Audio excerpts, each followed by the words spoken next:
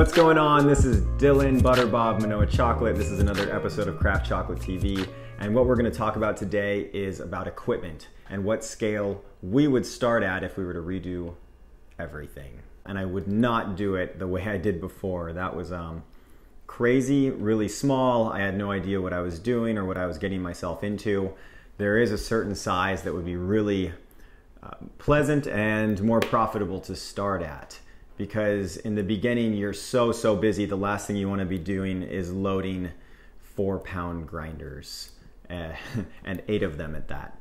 So I put together a list, and these are the things that if Manoa Chocolate were to redo it, we would start this way. So the first one is obviously roasting. I would start with an oven, even though I'm not a huge fan of oven roasting. It just is a simple way to start. You can put it anywhere. You can still control it. You know, the more trays you can fit in there, the better. But yeah, I would start with an oven until the proof of concept worked out, because coffee roasters are super expensive. And like used coffee roasters that do 12 kilos, you can be lucky if you get it for 30 grand. So starting with an oven, even if it was brand new at 2,500 bucks, it's a good place to start. The next thing are, well, obviously cracking and winnowing. I really like the winnower we have now. I would start with it.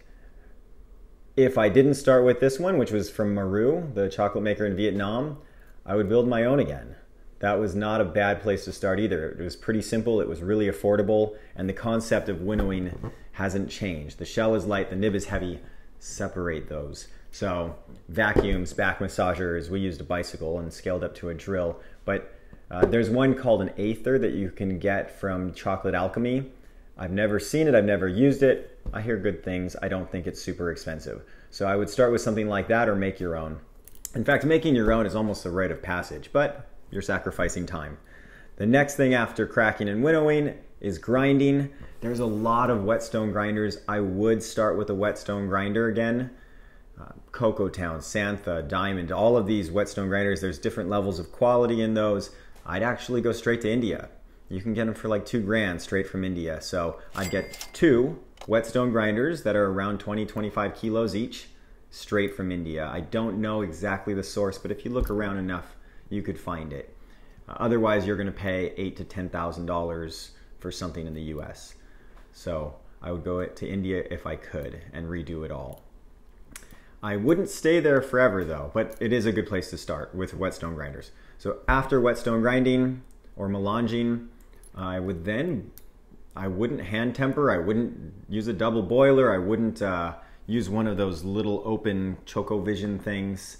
I would go for a continuous tempering machine. It's a game changer. Even the little one we have now, we still use it every now and then. It's called an Aura from FBM, and it works really well once we dialed in the kinks. I mean, craft chocolate is something that is not industrial in the sense there's no like soy lecithin. We don't add that. We do add extra cocoa butter, but we don't add a lot of extra cocoa butter, which would make tempering, the last step, a lot easier.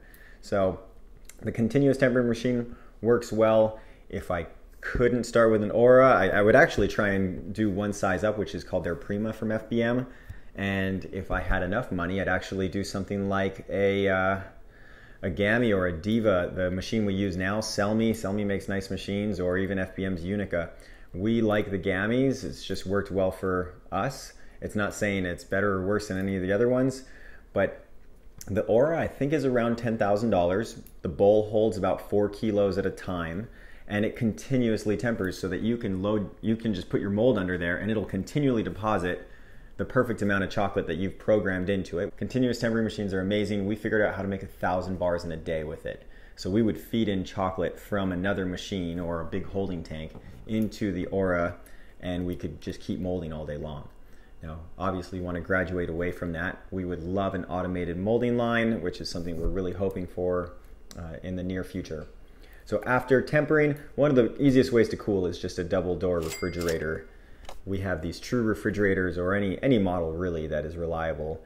And we noticed we didn't even have to add the thermostat in there to make it more like 50 degrees Fahrenheit. We could leave it at 32, and just because you're opening the door so often loading molds, it still works just fine.